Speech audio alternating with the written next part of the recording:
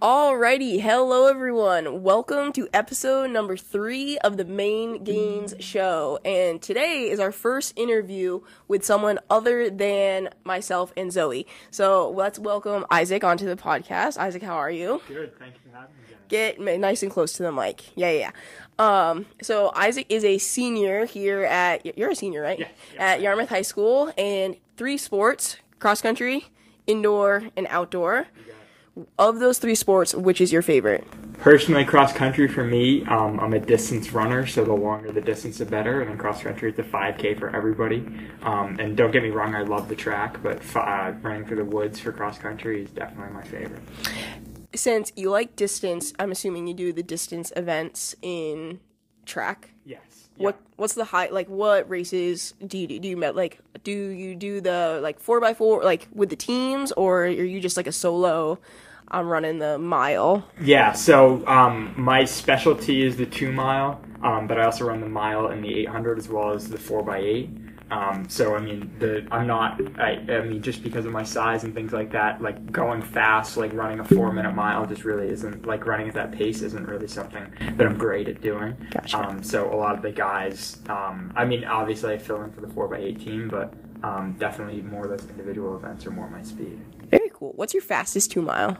My fastest 2 mile was actually on the track after cross country, and I actually, inside of a 5K, I split an 11:10. Oh, wow. So, hold on, I gotta do that's 11 is like 5:35. Yeah. But I mean, I didn't run my first mile until I was 16, so I ran my first mile. I remember the number, I remember the beep on my watch. It was a 12:47. So, I mean, anybody can really run, and I mean, that's the great thing about this sport is that, like, you come from anywhere, and that's a great thing about training in general, is that you don't have to be at it your whole life. You can pick it up, and it can really transform your life like it's transformed mine. Is that when you started sports, when you were 16, you said? So, I started playing sport. I mean, I've played sports for my whole life, whether it's, t-ball, or I've never actually got into soccer. Some people find that shocking coming from Yarmouth. Especially in Yarmouth. Yes. We are a soccer town. Yep. I played football in middle school. I've done Nordic skiing. I swam for 3 years in high school. I've really kind of run the gambit of what we have to offer. But for much of my life, I was actually really, really overweight. And going into COVID, I topped out at like 310 pounds, which, I mean, I'm 6'2", so I was like very, very obese, and like it was threatening my heart, and like my life expectancy. And I just took the time of COVID and kind of transformed my habits in a slow way. And I credit running for saving my life, but also just kind of returning me back to who I was when I was that younger kid and my weight didn't nag at me. Like it did for the majority of middle school and the start of high school. That's intense, man. Did you know or feel like as you were getting overweight, and did you know it was happening, or it was one of those days where like you kind of looked at yourself and you're like, I'm overweight? It was definitely like, I knew it was happening. But I was just like, I eat healthy, and my diet wasn't bad. It's not like I was pounding Hostess brownies and sitting on the couch eating potato chips. Like, I was still active, but I was just eating so much that it didn't matter at the end of the day. And eventually I got hit the February break, actually right after swimming states. My coach is like, he didn't want me skiing because he's like, you're gonna get injured. And then, oh, wow. Literally 3 days after the season ended, I got hit by a drunk skier and fractured my left humerus. So I was in a sling for 4 months, and that was February of 2020. So then March, right, it was the shutdown. Yeah, everything shut down, and we all had time on our hands. And I just looked one day in the mirror, and I'm just like, I don't have my independence right now with this arm, and if my weight gets out of control anymore, then I'm going to lose it, period. And I couldn't do that for myself. So once you came to that kind of realization, what were your first steps? What did you do to start changing those habits? Because it's extremely hard to reverse those habits once we start getting into any habit that we have. Absolutely, yeah.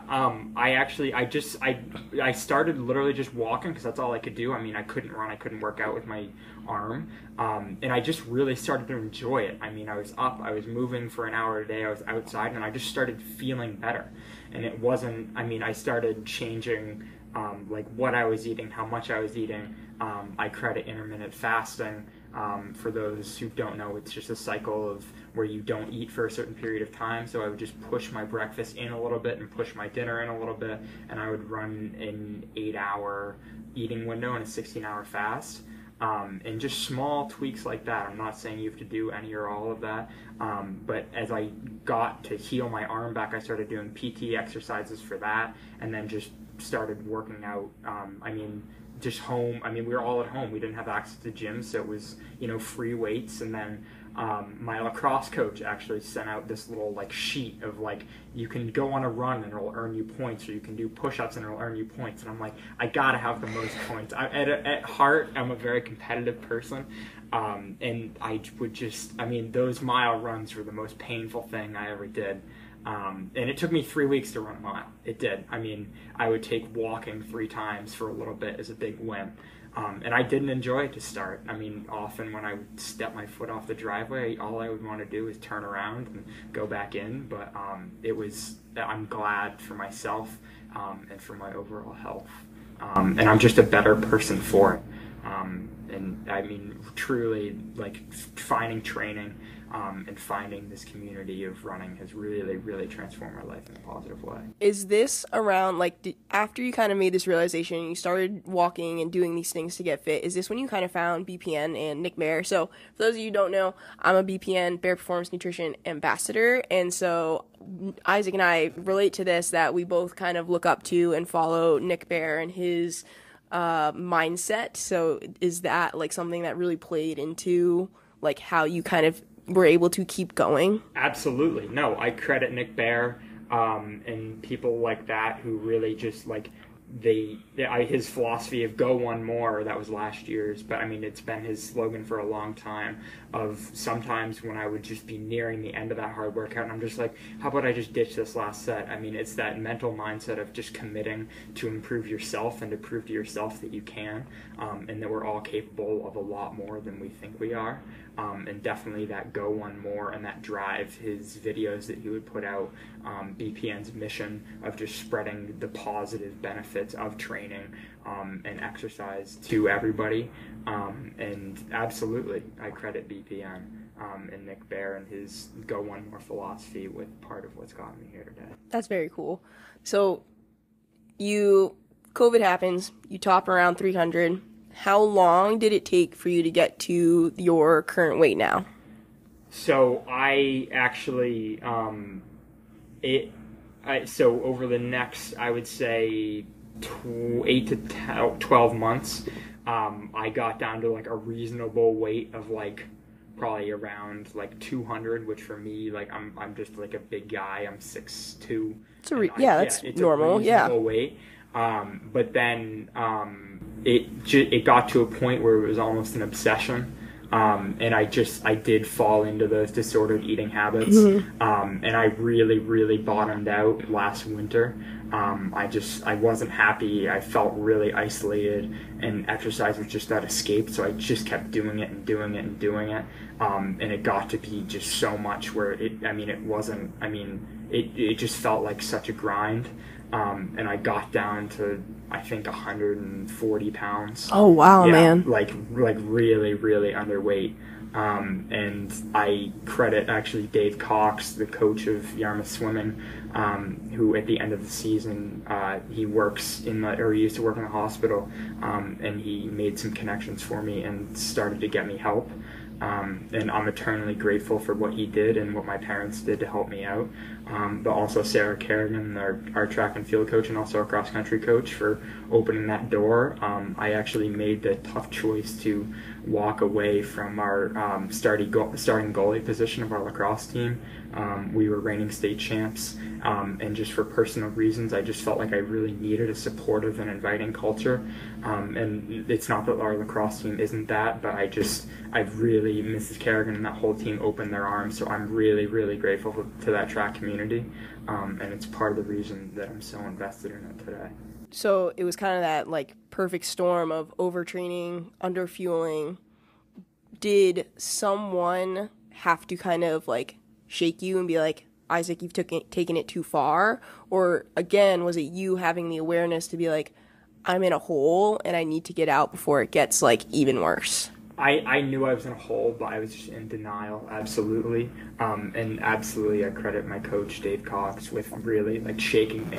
I actually got called into the AD office, and he was just like, your resting pulse is like 32. And I mean, I could stand up and like be at like a resting pulse of like 25, and I would think that was normal. And now, I mean, yes, I was running a lot and I was training a lot, so I was gonna have a low pulse, but like 25 is like, you're not. It's dangerous. Yeah, exactly. And I absolutely credit him with helping me out and getting me the resources that I need to recover. So you just swung from one pendulum to the other. What were some of the steps that you took to kind of regain control and like ownership of your health and your fitness? Definitely, it became, I mean, it got to a point where when it was an obsession for other people. Like, I just got so obsessed with looking a certain way and having a certain physique, and I had to stop and reflect and go back to that freshman self pre-COVID of like, look at how far you've come and why did you start this journey? You started this journey for yourself and not for other people. And I just had to reflect and was like, this training and this running, you did it because it made you feel good and you need to get that back. So it was refining that balance between my social life, my family, my life, but then keeping training. But a big part of that was just ensuring that you were fueling correctly. And I worked with a nutritionist to really help me out. Because, I mean, track and running is a demanding sport. It's a sport that unfortunately has been plagued by a lot of disordered eating. And it just, I mean, a lot of people when you're smaller, it's a little easier to run faster, but you don't have to be smaller to run fast is kind of what I had to realize.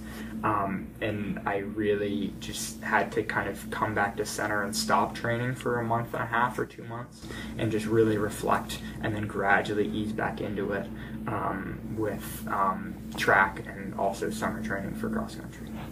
So do you still have issues or surrounding food and nutrition and training, or have because that was last winter, so it's been a year now, so can you say that you're like, obviously you're on the up, right? But yeah. Like, how much on the up are you? Absolutely. I mean, it's not, it's something that I really didn't talk about absolutely not last winter or last spring, but this fall there in cross country, I really just gained some confidence to bring some awareness to this issue because I feel like it doesn't really get talked about. And I mean, I'd be lying like we all have hard days, and I mean, I have hard days with food, obviously, where I get that itch to train because I feel guilty or whatever it is. But I mean, I would say maybe once a month. This fall and all that has been really stressful. So I've actually kind of been surprised about how much I've been able to kind of just focus on other things and not let it control my life. But absolutely, because of the help and the support that I've received from professionals, but also my community, my friends, I'm definitely on the road to a healthy recovery. When you first started talking about this, like, was it embarrassing? Did you feel like shame, or just kind of, obviously it's an uncomfortable topic that not everyone talks about, especially with males being like with disordered eating, it's usually the female target. So like, how was that when you first started to actually talk to people about it? I mean, absolutely, like you said, it's scary. It's scary to open up and be like, yeah, I had this issue. I feel like there's this false assumption in our society that it's a choice. And I sometimes, part of it, yes, we all we all make choices. Like, I made a choice to overtrain, but sometimes you just get in the cycle where you just need someone to reach out and tap you and be like, I want to help you. And it's just about making a supportive environment where it's okay to talk about these things. So if people are feeling like they're falling into that loop, that they don't have to hide it. Like, I started to fall in the loop, and I just kept going because I felt uncomfortable talking about it. And I just felt like maybe if someone had tapped me earlier, I could have avoided it. And that's really what kind of made me want to come out and talk about it, because if I can save somebody from going through that experience by sharing mine, I absolutely want to do it. And I just think like right there, like that's where the money is, because it's just like, if the more we talk about it, the more, I wouldn't say normal it becomes, but the more normal it becomes to talk about it, because everyone kind of, I don't want to say everyone experiences it, but like in my experience, a lot of people experience just like body image issues or like issues with food. And like I've talked briefly about it, like I used to have like disordered eating and would kind of like binge eat and worked at an ice cream shop. That was bad. But like I'm sure everyone can relate to eating something or eating too much, especially now that we're after the holidays, and feeling guilty, and then kind of getting into that cycle of like, I need to work out because I ate this food, rather than like, I need to eat and work out to feel better, or if you're playing a sport, to fuel that sport. Exactly. And I feel like so much of like what you talked about of that body image is unfortunately pushed by social media and things like that. I mean, when you think about New Year's resolutions, like so much of it is getting healthier, but people are like, oh, I want to lose like 50 pounds. And like, yeah, you want to lose 50 pounds, but like ask yourself why you're going to the gym. I mean, make that choice for you and make that choice to train to make you feel better than to do it for anybody else. Absolutely. And that's really why I started this whole thing, is because I wanted to make myself feel better. And at the end of the day, like kind of swinging that pendulum and coming back, I'm training now because it's what I love to do. I was just on a base run and I was talking with one of my teammates, and I'm like, we are so darn lucky that we get to put our feet on the floor every morning, and then we get to come to this great high school and we get to train with our friends. And not everybody has the opportunity to do that, and it's just important to sometimes step back and recognize how grateful we are to have the ability to train people that make us feel great. You nailed that, because we have a very privileged place here at Yarmouth High School. It's very, it's a nice spot.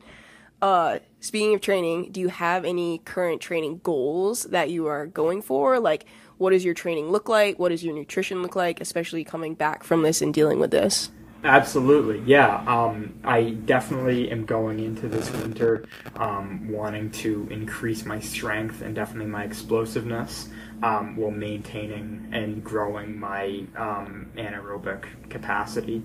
I really, really want to run a sub-11 2-mile and outdoor track, and I'm really hoping to just after that track season ends, I'm hoping to run the main marathon next fall. Oh, nice, man. So I have a little bit of time for training for that. I'll probably start that in June or so. But I've run I've probably run 8 half marathons or so. That's a lot. Yeah, again, with outdoor, it was unfortunately not a whole lot of them. I would say I've run 2 healthy. Yeah. Half marathons. I used to I was part of that overtraining, but it really, really feels good just to be out for almost for me, for almost 2 hours just running in beautiful days in Maine, and it's just hard to beat. So definitely working on my speed, working on my strength, and then obviously coming back and running the main marathon next fall. I don't know, man. I ran 1 half marathon, and it was one of the most miserable things I've ever done. And I don't think I'm not going to say I won't ever do one again, but at this point in time, I do not want to do one again. Running is not for everybody, and I respect that. I have a lot of friends who are like, I don't know how you run. And I used to be that person. I used to hate it. But for me, like a lot of people, it's like lifting weights, and I absolutely get that rush from lifting as well, and that's why I love doing both. But just the freedom of, especially in summer on those bright sunny days, of just being able to, you need sneakers in 30 minutes, and I can just go out and my whole day is changed. There is some like euphoria that comes from like a nice run. Like when you, like people talk about the runner's high, you don't hit it very often, but when you do, it feels really nice. It feels really nice. So I'm sure you get asked this all the time, but it's just like, you're going to graduate. Yep. What are your plans after college? After college, wow. I am. Or sorry, not after college. I jumped 4 years after high school. Sorry. After high school. Yeah. So I am planning to pursue a degree in college. I don't quite know yet where. It's still up in the air. But probably a double major in business and international relations, and I'll try to fulfill my pre-law requirements. Oh, wow. And then I'll likely either go to law school or go on to get my MBA. And I really just want to go out and do good in this world. I want to work for a corporation or a firm that represents good people and good values, and really just try to go out and spread a message of positivity. I feel like, unfortunately, our world has kind of fallen into a bit of a negative cycle of polarization on just critical issues, and I just feel like it's our generation's job to really go out and bring the world back and unite everybody again. And I mean, I know I'm one person saying this and it sounds overarching, but it's really, I feel like you might as well shoot for the stars, and if you come up short, at least you can say you tried. I don't think that's overarching at all, and I think that especially kids your age don't dream big enough. I didn't dream big enough, or at least I didn't believe in the dreams that I was dreaming. So if you believe in it, like, you can really make a lot of things happen when you actually, like, believe in yourself. Are any sports going to be in your future, like, organized or club or in, like? Yeah, absolutely. Definitely. I don't think I'm looking at a lot of bigger schools, so cut times for track are not in the cards for me, personally, but absolutely continuing with club lacrosse, club running, swimming. We might throw some skiing in there, depending on where I end up. But absolutely keeping sports and training is an important part of my life, most definitely. Well, that's awesome, man. Well, I appreciate you, Isaac, coming on to the show. It takes a lot of vulnerability and an immense amount of bravery and courage to talk about the things that you've been through. And so I appreciate it. I'm sure everyone listening and watching is going to appreciate it as well. Thank you very much for having me on, Jenny. It was a pleasure. That being said, we will talk to you guys in the next episode.